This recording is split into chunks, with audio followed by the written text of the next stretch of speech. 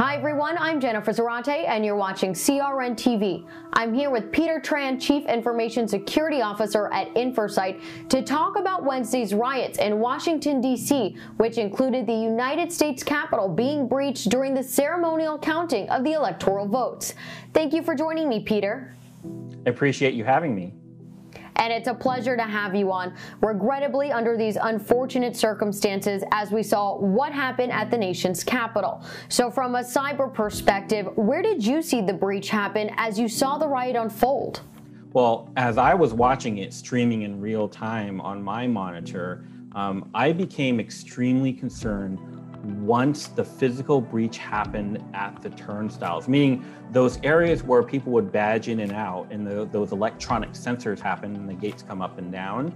That's where it became a pivotal point where systems became involved. So it became physical to systems. So that's the demarcation point when the doors were stormed and the sensors were triggered.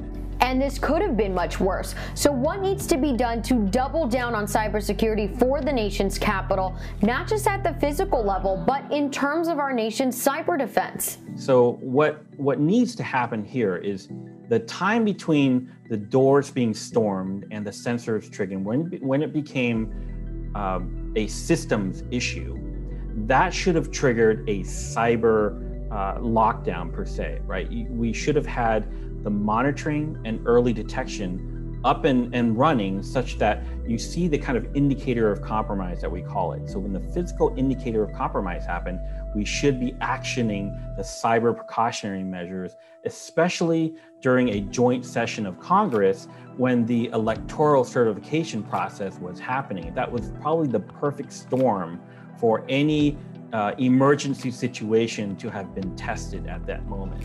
Now, what are the implications from a cyber breach perspective with Congress in session conducting the official state-by-state certification at the time of the riot? When you have that happening, the main concern here is a physical breach happens, and essentially when that happens, your systems are extremely at risk. So we have a joint session of Congress happening and those physical certified envelopes are sitting in plain view. That's one aspect. And you should have a backup digital aspect of that, not just for authorization purposes, but for what we call the AAA. It's the access, authorization, and authentication. So in the case that those were taken, you can still have a fallback, so what we call business continuity and disaster recovery. So those are the top of mind key areas that triggered for me when seeing this breach happen on a physical level. So what does this ultimately mean for the channel and the vendors and solution providers that support the federal government?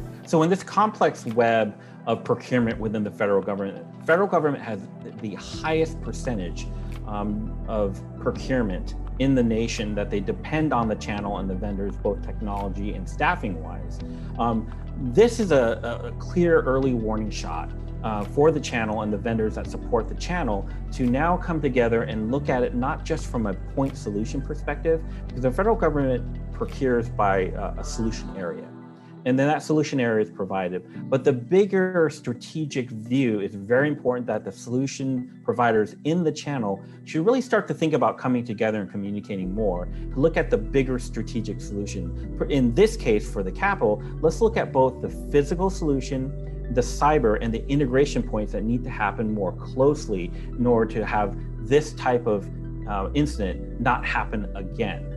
And can you talk about the role of social media and how Wednesday's riots unfolded? Social media is by far one of the most powerful channels, I would say, in the world. That being a communication medium that becomes a force multiplier.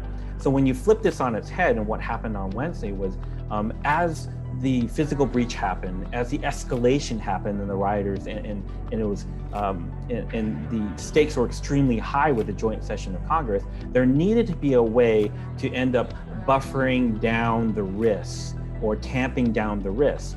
So what happened with social media, you actually had a very wonderful thing happen. You had the technology providers within the channel. When I said the channel, you had a number of big tech that came together to really communicate and say, what can we do now in real time to help address this urgent situation? And in that case, they did communicate and they did make an executive decision to then lock down those communication channels such that you wouldn't have continued escalation through those communication channels, not only in the United States, but globally as well. That really helped a command and control perspective from a technology channel perspective. So that was a wonderful thing that happened. The power of a tweet today, am I right? Absolutely, the largest, the biggest force multiplier. Well, Peter, thank you so much for taking the time to speak with me today. You're absolutely welcome. Thank you.